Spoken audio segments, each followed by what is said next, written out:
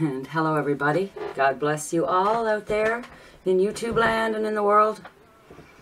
I came on here today because I was inspired by a conversation I'd been having on YouTube with a fellow Christian. Basically what had happened to me was I was listening to the song American Pie, and we were kind of analyzing what the lyrics meant. And I got into a little bit of kerfuffle with this guy, right? And it wasn't anything any big, and before long our conversation had turned positive, which I thought was wonderful, and he seemed to think so as well. And really, to go online and start out in conflict and end up in friendship is a sign that Christ is working through you. If what you're using is his words and his ways to guide you, right? That's what's kind of happened for me. But then a fellow Christian came on and commented on our conversation.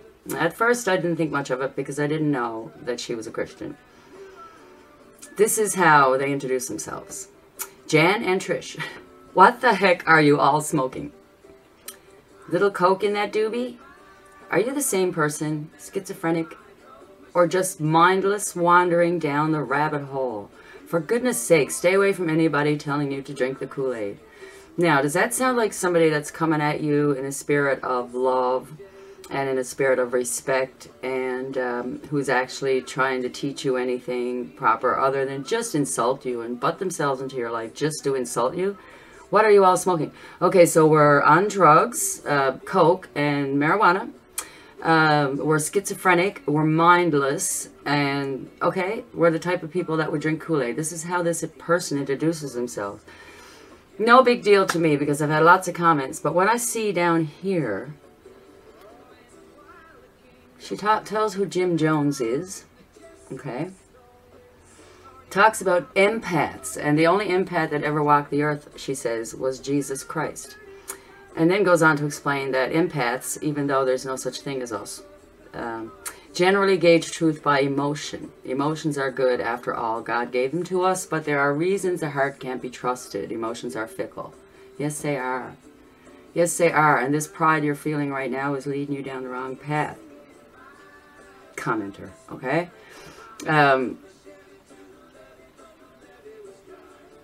Emotions are good.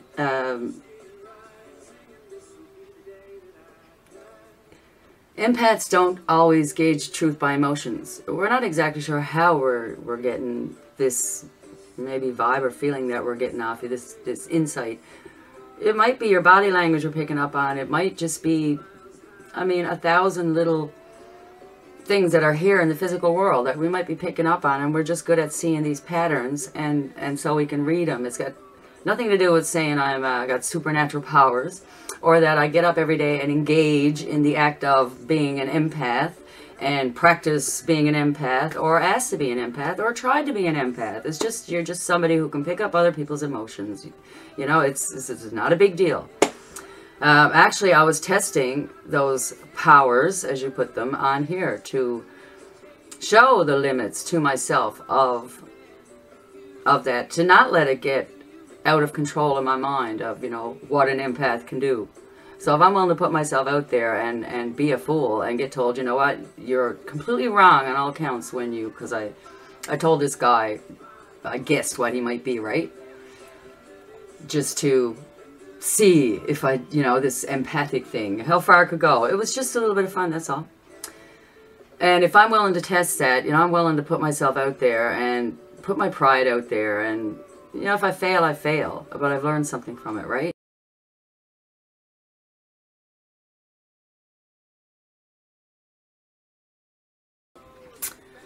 Okay, and then I say to Kimberly, like, that you come here, butt yourself into someone else's conversation with insults and disparaging remarks, which they did, and then start talking about Jesus like you have it all together.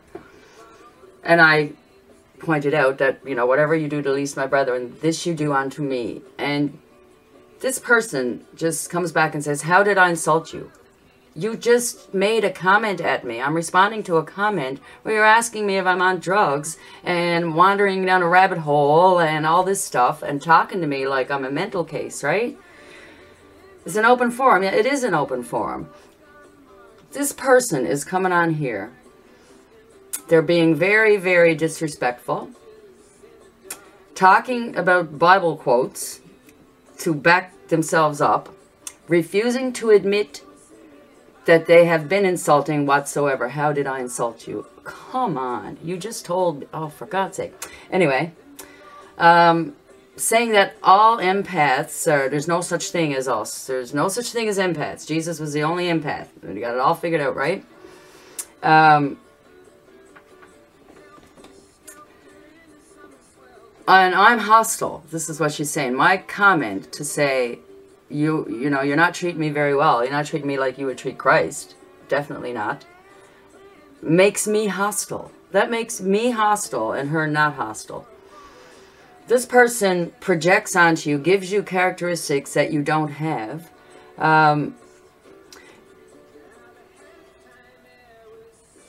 Isn't your pride and ego making you so angry that you're casting stones? How did I cast stones? By saying you're being rude to me is not Christ-like. That's not casting stones. Best to get the mote out of your own eye before you start telling people how to behave. But you came on here and criticized our behavior. You are the one that entered our world and told us that our behavior made us look like schizophrenic hole wanderers, rabbit hole wanderers, okay?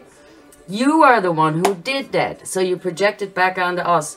And you're posing as a Christian.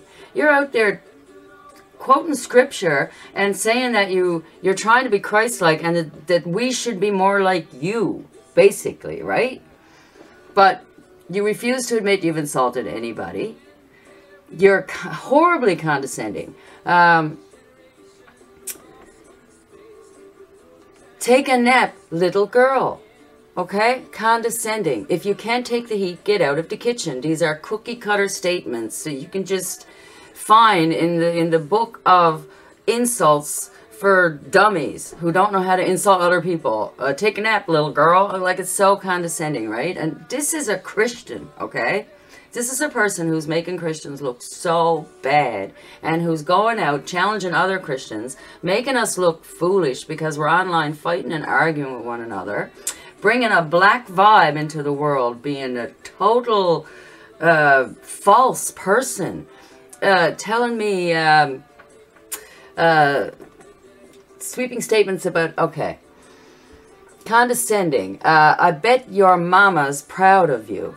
Okay, this person is bringing my mama into it. Okay, just because you capitalize is what they're saying. Just because you capitalize your ranting doesn't make you righteous.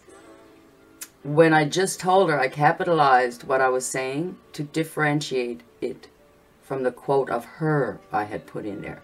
So you could see her words and my words in two different scripts, and you know who said what. I just told them that.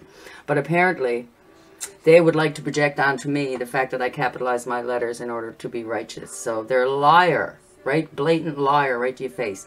This, I had an epiphany. During all this, I had the epiphany. You know what? This person is a mini Jim Jones. This person mixes faith and the Christian love with insults, disparaging comments, projection, shaming, lies, and just snarkiness, and mixes it in with Christianity. This is a mini Jim. This is a person who puts poison into the Kool-Aid and goes out and feeds it to everybody on a daily basis. Now, if you go to this person's channel, what you're going to see is 6 subscribers, 1 video, and pretty much hardly nothing about this person. Okay, this is a hider. You go to my channel, you're going to find out a lot about me, probably more than you'll ever want to know, because I'm open about who I am, and here I am. This is me. I'm not hiding behind a keyboard. What do we do when we run into these people is the big question of the day. If you get down in the dirt and you wallow around with them, you're only making Christ look bad.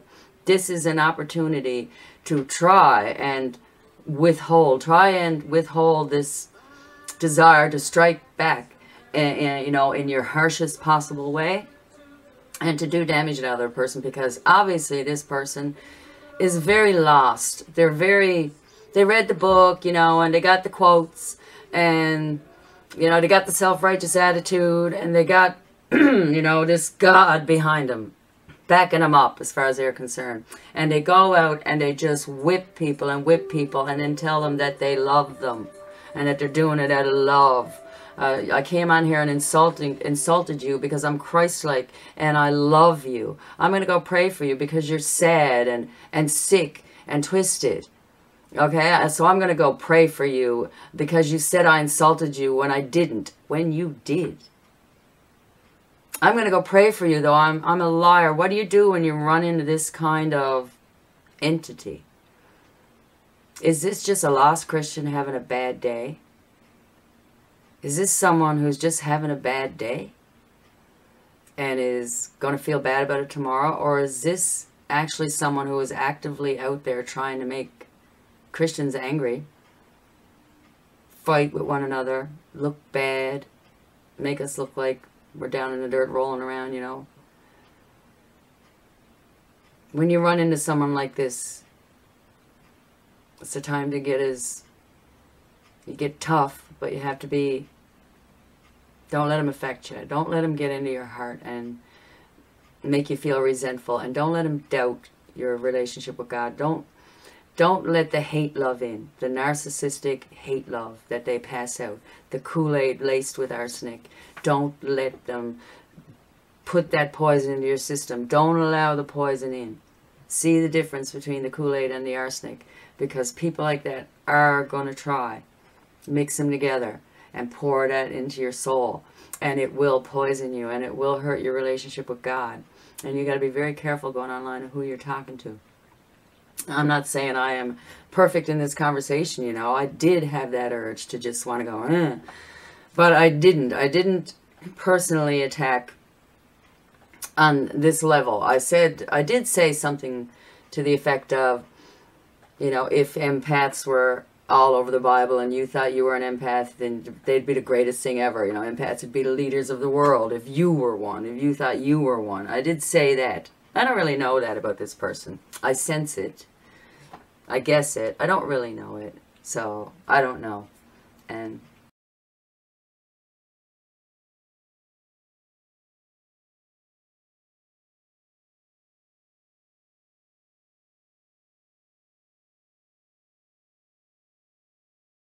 it's a tough world out there. Sometimes talking to Christians can be harder than talking to non-Christians. Sometimes Christians are not really Christians at all. Sometimes they're just lost. Just try and keep your cool, because it's not easy. And watch out for, don't drink the Kool-Aid, okay? Don't drink the Kool-Aid. I love you all. Even you, commenter. Even you. I love you too.